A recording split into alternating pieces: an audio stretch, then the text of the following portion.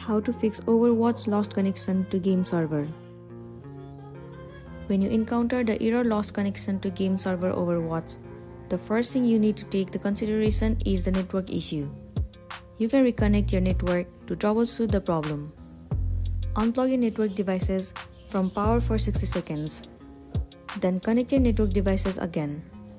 When the indicator lights are back to the normal state, you can try launching Overwatch again to check if the Overwatch lost connection in the game server has been solved.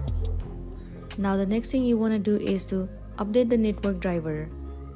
In order to do so, first of all type the command devmgmt.msc in the run window to open the device manager. Or you can open the run window by pressing Win plus R key.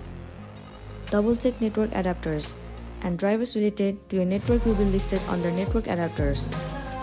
Right click the driver which is working currently and select update driver from the drop down menu.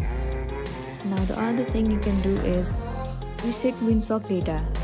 WinSock data is a program that defines how Windows network software access network services. Whenever you are facing Overwatch lost connection to game server, try resetting WinSock data and it could be a solution for your problem. So that's all, and this is simply how you can fix Overwatch lost connection to game server. I really hope this video is going to be helpful for you. Thank you for watching it till the end.